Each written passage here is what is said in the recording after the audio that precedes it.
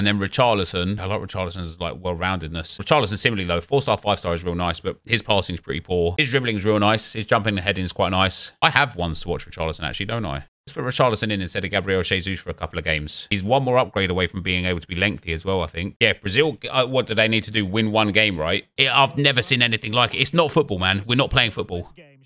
Nah. There you go, Richarlison with the goal, though. Let's go.